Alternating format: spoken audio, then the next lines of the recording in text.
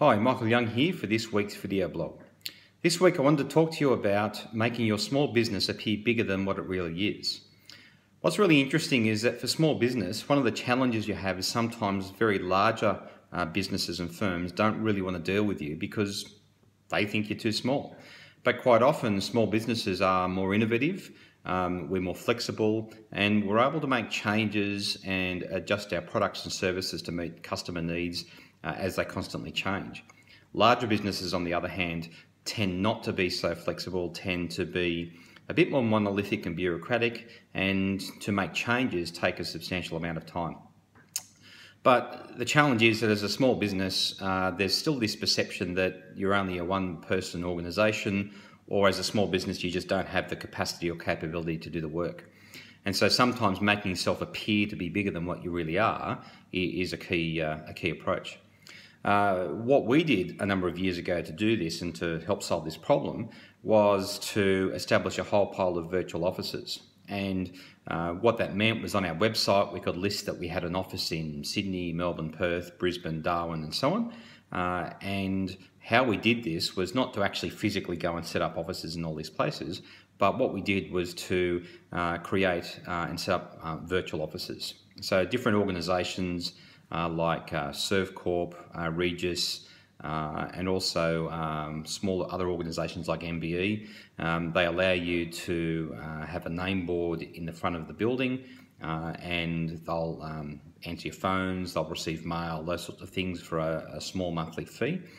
And when you happen to be in, say, Perth or Darwin or somewhere else, for an additional fee you can use their meeting rooms and offices and admin staff there to help you with your work.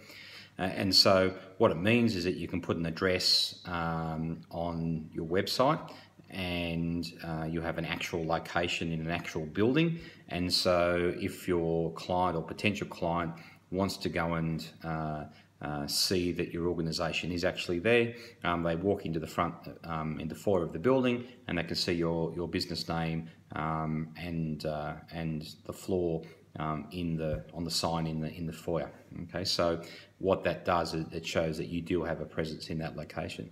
Now, of course, you need to be clear to clients that you operate a part-time office there, and in those instances you don't always have staff in that office, but you're always available via email and phone and so on. And so by using that sort of virtual office setup, that enables you to have a presence in a number of different locations, and to include those details, those addresses on your website, and that can help you appear bigger than what you actually really are. Certainly what that helps you to do, as I mentioned earlier, is that it gives a level of comfort to clients who sometimes only want to deal with larger businesses. They won't give a small business a fair go, and they won't give them an opportunity. And so certainly by appearing larger than what you really are can certainly help you get more work. Certainly using a strategy, what we often found, I found was I was getting feedback from people, oh fantastic, you're in all of these locations, you must be a very large business. And so that's the perception that people have. You're not being deceptive or misleading in what you're doing, but by having offices in a number of locations, it creates the perception in the market that you are a national business that can work nationally and have a presence in all of these locations. So if you want to appear bigger than what you are, if you have that problem with clients, that's not a bad strategy to use. If you've got any questions or comments or any particular topics you'd like me to talk about in future videos, please let me know, and certainly add any questions or comments underneath this post. All the best, and we'll chat next week.